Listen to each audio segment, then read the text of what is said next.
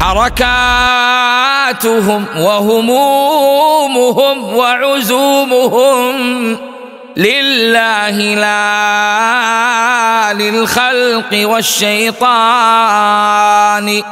نعم الرفيق لطالب السبل التي تفضي إلى الخيرات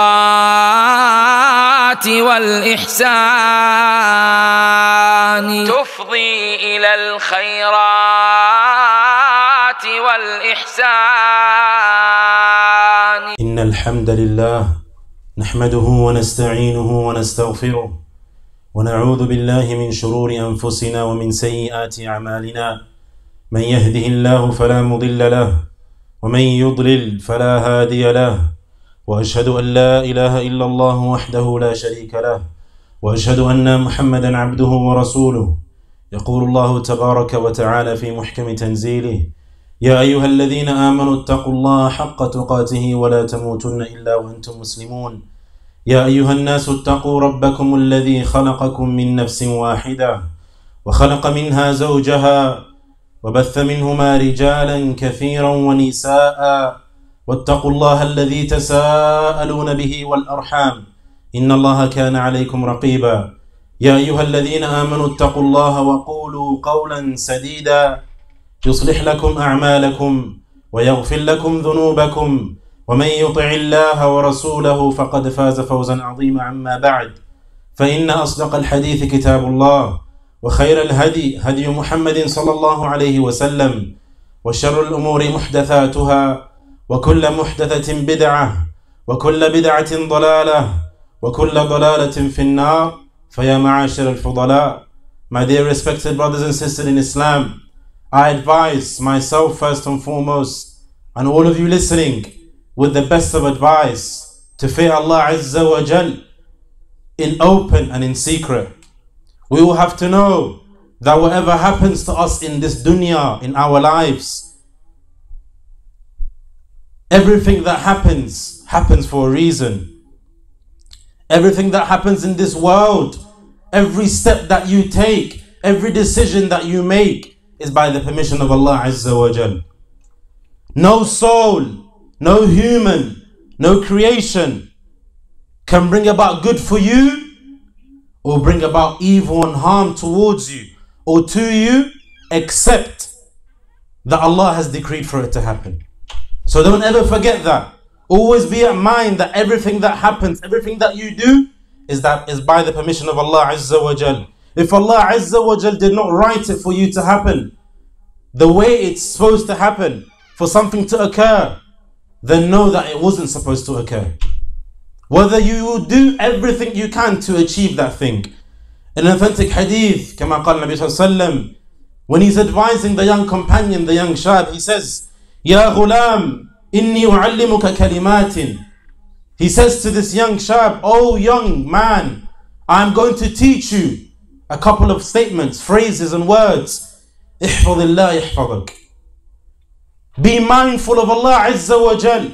Always be mindful of Allah Azza wa Jal, and Allah the Almighty will preserve you and He will protect you. احفظ الله يحفظك. Preserve Allah Azza wa Jal and He will preserve, and He will what? Always be mindful of Allah Azza wa Jal and He will protect you and preserve you. احفظ الله تجده تجاهك. If you are someone that constantly remembers Allah Azza wa Jal, we have shortcomings, each and every one of us. Our good deeds go up. Some days we wake up and we have this energy and this burst to do goodness, and then at times we become weak. So remember, always be mindful of Allah Azza wa Jal and you will find Him. And then the hadith carries on and it mentions, where the Prophet ﷺ mentions, إِذَا سَأَلْتَ فَاسْأَلِ اللَّهِ. إِذَا سَأَلْتَ فَاسْأَلِ اللَّهِ. If you're going to ask anyone, brothers and sisters, if you're in dire need of a calamity that has befallen upon you to go away, a difficult trial and tribulation, you're being tested to the limit. Allah Azza wa Jal is testing you to the limit. Don't ask the human beings, because they're like you. They won't be able to benefit you more than Allah Azza wa Jal will be able to benefit you. Allah Azza wa Jal was the one that decreed for that calamity to befall upon you, for a wisdom, for a reason. So if you're going to ask anyone, إِذَا سَأَلْتَ فَاسْأَلِ اللَّهِ وَإِذَا اسْتَعِنْتَ فَاسْتَعِنْ بِاللَّهِ عَزَّ وَجَلَ. If you need to ask, if you're in need of aid and assistance, then ask Allah Azza wa Jal to aid you and to assist you. And then the hadith carries on and mentions, وَعْلَمْ. So the Prophet ﷺ is telling this young shab, know, أَنَّ الْأُمَّةَ لَوْ اجْتَمَعَتْ, that if the whole of mankind, the whole of the nation, all of mankind was to gather together, for what reason? For what purpose? اعلم وَعْلَمْ لو أن الأمة لو اجتمعت على, to what? All of the nation, if they were to gather together, على أن ينفعوك بشيء, to be of benefit to you, to help you, to aid you. If all of them was to gather together and to get together in order to benefit you, لم ينفعوك بشيء إلا ما قد كتبه الله لك. If the whole nation was to come together, you were in dire need of assistance, of aid, and they were to come together, the whole nation, they won't be able to benefit you except that which Allah Azza wa Jal has decreed. Except that which Allah Azza wa Jal had decreed. So always be mindful of Allah. Always ask Allah Azza wa Jal. Always return back to Allah Azza wa Jal. Why? Because Allah Azza wa Jal informs us to. Allah Azza wa Jal, there is no barrier between you and your Lord. There's nothing more that differentiates me and you or him and her.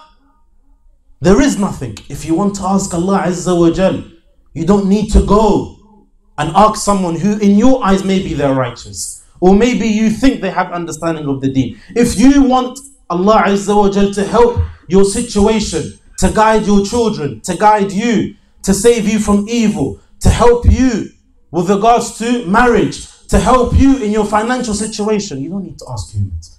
You don't need to ask mankind. Even if mankind was able to benefit you, Ya Abdullah, even if someone was and they had the capability to benefit you, if you ask them once, twice, 3 times, 4 times, eventually they'll get tired. Allah Azza wa Jal never gets tired, ikhwani. Allah Azza wa Jal never gets tired. Ask him 1,000,000 times, he never gets tired. The hadith carries on to mention, وَاعْلَمْ أَنَّ الْأُمَّةَ لَوْ اجْتَمَعَتْ على أن ينفعوك بشيء لم ينفعوك بشيء إلا ما قد كتبه الله لك. So this is the first portion. If they were to gather together to benefit you, they won't be of benefit except that which Allah Azza wa Jal had decreed. And know, وَاعْلَمْ أَنَّ الْأُمَّةَ لَوْ اجْتَمَعُوا على أن يضروك بشيء لم يضروك بشيء إلا ما قد كتبه الله لك. If they were to gather together, this whole nation, to come together in order to cause you harm, as many times people you see, they come in your way. They want to stop you from doing good. They want to stop you from worshipping Allah Azza wa Jal. You don't need to be afraid of them. وَلَا تَخَافُوهُمْ. Allah Azza wa Jal tells you, don't be afraid of them. Don't be afraid of anyone. Fear Allah Azza wa Jal. وَخَافُونِ إِن كُنْتُمْ مُؤْمِنِينَ. As Allah mentions, that if you're afraid, be afraid of Allah Azza wa Jal. If the ummah was to gather together and they were to unite in order to cause you harm, they won't be able to cause you any sort of harm except that which Allah Azza wa Jal had decreed and written for you. Allah Azza wa Jal is informing us, ikhwani, that if you are in need of anything, ask Allah. Don't be afraid of anyone. Be afraid of Allah Azza wa Jal, because He is the one that created you, Jalla Jalaluhu. And then the hadith mentions, رُفِعَتِ الْأَقْلَامِ وَجَفَّتِ الصُّحُفِ, that the pens have been what? Lifted and the ink has dried. And this authentic hadith, which is reported in Tirmidhi, it's clear and it's enough and sufficient for us to know that always be mindful of Allah Azza wa Jal. Always be mindful of Allah Jalla Jalaluhu. How many of us, when we wake up in the morning, are mindful of Allah? Ask yourself, today in the morning when you woke up, did you thank Allah Azza wa Jal for giving you another chance, another opportunity to worship Him? This is the meaning of the hadith. Always be mindful of Allah. How many of us, when we have been given blessings after blessings after blessings, we sit down, we've come back from work, we're with our family members, we're about to eat, we forget to say Bismillah. It's something so small, light upon the tongue. heavy with regards to what? Being from those that get rewarded. Doesn't Allah Azza wa Jal, Ya Abdullah, ask yourself, isn't Allah deserving of you showing gratitude to Him Jalla Jalalu? And He has given you eyes. You are in this masjid today because of Allah Azza wa Jal. The fact that He favored and had mercy on you. So how are you showing your gratitude to Allah Azza wa Jal? He has given you an intellect to think, eyes to see, ears to hear, limbs. You're able to walk. You're able to think. Akramakumullah, you're able to relieve yourselves. This is a blessing in itself. You have children. So all of these basic things. And you're living, you're breathing. That in itself is a blessing and a mercy from Allah Azza wa Jal. Allah Azza wa Jal tells us in the Quran, وَإِذَا سَأَلَكَ عِبَادِي عَنِّي فَإِنِّي قَرِيبٌ أجيب دعوة الداعي إذا دعان فليستجيبوا لي وليؤمنوا بي لعلهم ماذا؟ لعلهم يرشدون. Allah Azza wa Jal is informing us that if they ask about me, my servants, وَإِذَا سَأَلَكَ عِبَادِي عَنِّي, tell them, inform them, فَإِنِّي قَرِيبٌ. Allah Azza wa Jal is near with regards to what? Knowing what you need. If you need Allah Azza wa Jal, Allah is available for you to call unto Him and to supplicate to Him 24/7. Human beings are not free all the time. So remember, all the time make sure, and it should be something that's incumbent upon each and every one of us, that we call to Allah Azza wa Jal. If they are in need of me, let them know that I am close. If they call unto me and they ask, and they supplicate to me, then I will answer their du'as. Ya Ikhwani, it's very clear that within this ayah, it's a proof for us to try our best to always be mindful of Allah Azza wa Jal. How many of us are married? We have sexual relationships with our spouses. We forget to say the dua. The basics of basics, Ikhwani. Before you go to the toilet, once again, how many of us teach our children? How many of us do it? How many of us forget to eat with the right hand and we eat with the left hand? How many of us, when we finish praying salah, we don't do our adhkar, we're rushing, going to work?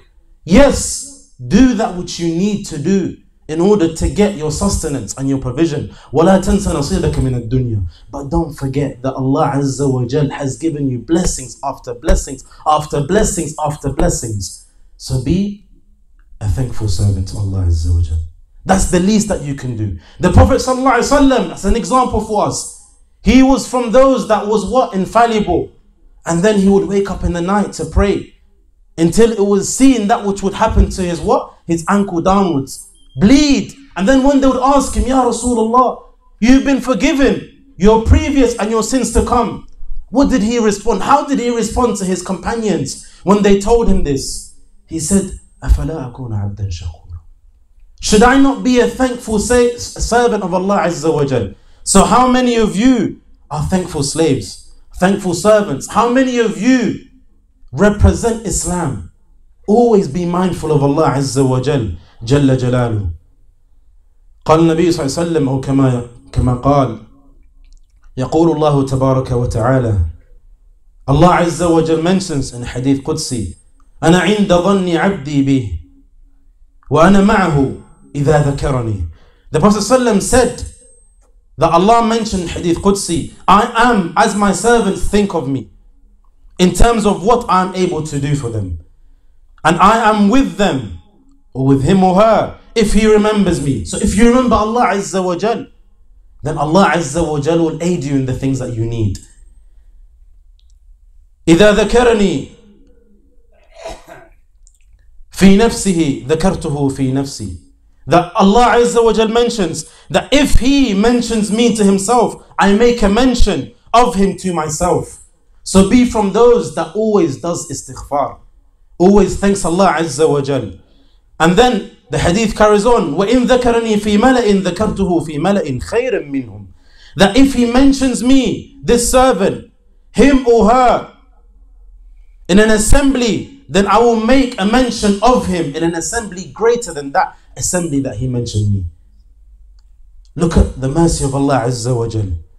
وَإِن تَقَرَّبَ إِلَيَّ بِشِبْرٍ تَقَرَّبْتُ إِلَيْهِ ذِرَاعًا. Allah Azza wa Jal tells us that if you draw near to Allah Azza wa Jal, something so small in terms of doing good deeds, if you come close to Allah Azza wa Jal, then Allah Azza wa Jal will come close. That what? That Allah Azza wa Jal will come close. That if you draw near to Allah Azza wa Jal an arm's length, i.e. you come close to Allah with good deeds, you put forth good deeds, then Allah Azza wa Jal will draw near to the servant a cube, size of a cubit. And then the hadith goes on to mention, وَإِن تَقَرَّبَ إِلَيَّ ذِرَاعًا تَقَرَّبْتُ إِلَيْهِ بَاعًا وَإِن أَتَانِي يَمْشِي أَتَيْتُهُ هَرْوَلًا. And this hadith is mentioned in Bukhari. If he draws near to me, or she draws near to me, that which is the size of a cubit, or an arm's length, then I draw near to him or her the size of a cubit. And if he draws near to me the distance of 2 outstretched arms, then this is the reward that you will get. So you come closer to Allah Azza wa Jal, the size of a cubit. Allah Azza wa Jal will come close, the size of a ba'an, meaning arm's length, 2 outstretched arm's length. And if he comes to me walking, I go to him running. The meaning of this hadith, ikhwani, that if the more closer you get to Allah with good deeds, the more you put forth, then the closer Allah Azza wa Jal will be to you. And if you need Allah Azza wa Jal, then Allah Azza wa Jal will be able to aid you. أقول قولي هذا واستغفر الله لي ولكم فاستغفروه إنه هو الغفور الرحيم.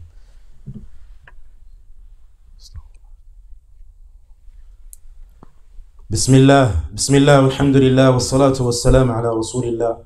I ask Allah Azza wa Jal to forgive us all, our parents and all the Muslims. Ikhwani, it's very important for us to try our utmost best to come close to Allah Azza wa Jal with good deeds. It doesn't take much. When you wake up in the morning, you thank Allah Azza wa Jal. You make the dua. Alhamdulillah alladhi ahyani ba'da ma amatani wa ilayhi an-nushur. It's a blessing that Allah gave you another opportunity. So thank Allah Azza wa Jal. Before you go to sleep, remember Allah Azza wa Jal. Before you eat, when you travel, when you're with your friends, make a mention of Allah. Read the Quran.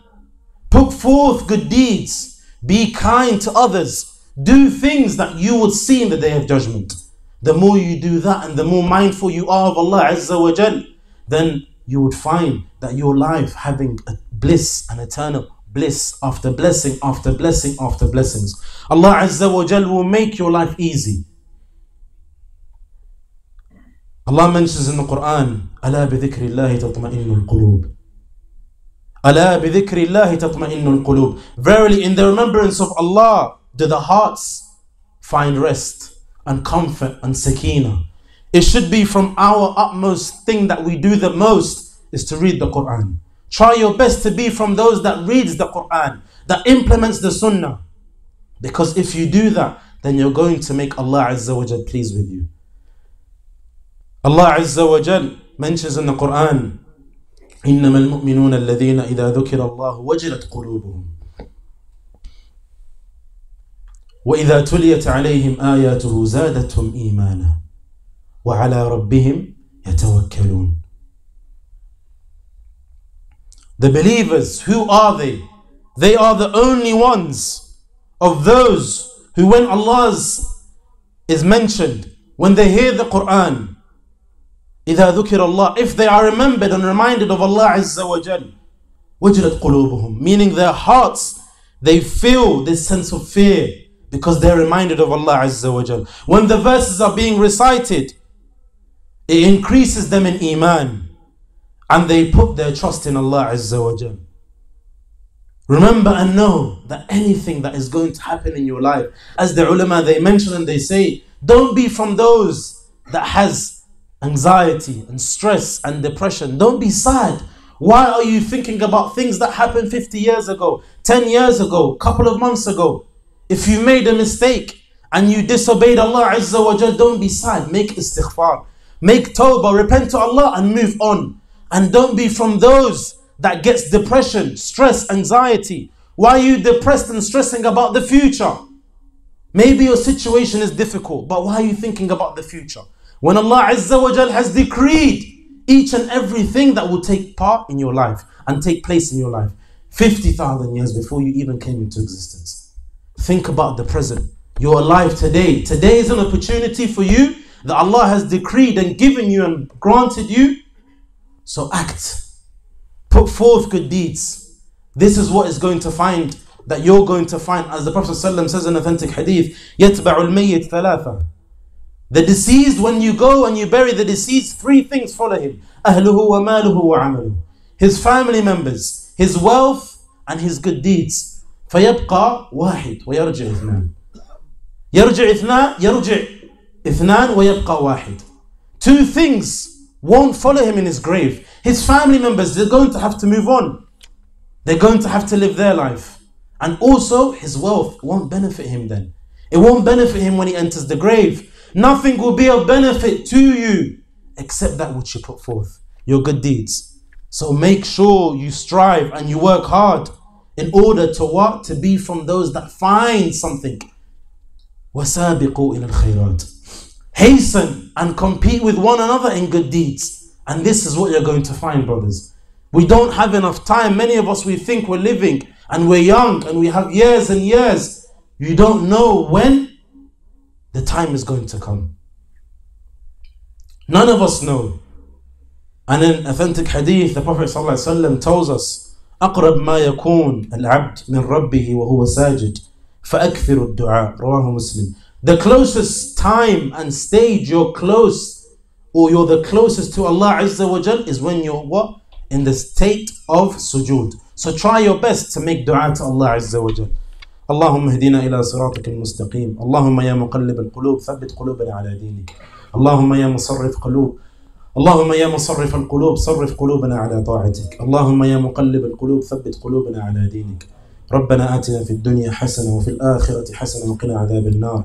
إن الله يأمر بالعدل والإحسان وإيتاء ذي القربى وينهى عن الفحشاء والمنكر والبغي يعظكم لعلكم تذكرون ولذكر الله أكبر والله يعلم ما تصنعون. قوموا إلى صلاتكم يرحمكم الله.